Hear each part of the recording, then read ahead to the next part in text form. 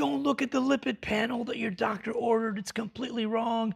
You need to know your triglyceride ratios and your particle sizes and your this and that and the other thing. Come see me because I know way more than your doctors. So whenever you see somebody posting a whole bunch of nonsense about triglycerides and HDL and triglyceride to HDL ratios and how LDL doesn't tell the whole story and how they know more than your doctor and they want to fix your metabolic health and get to the root cause of disease and all this nonsense, this person has turned rogue and has gone the way of the keto carnivore online grifter.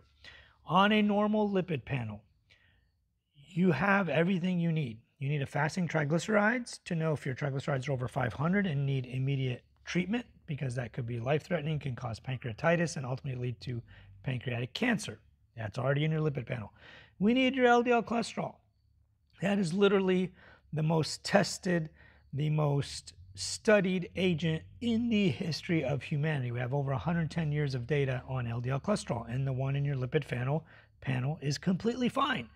And here's all the data and the millions and millions of data points to support that.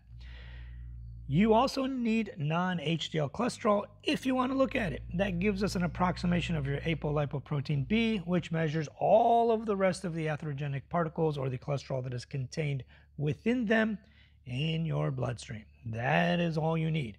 When someone goes on and on and on and tells you you don't need this and I know better and come follow me and I'll do all these fancy $4,000 tests on you, they're trying to sell you some nonsense.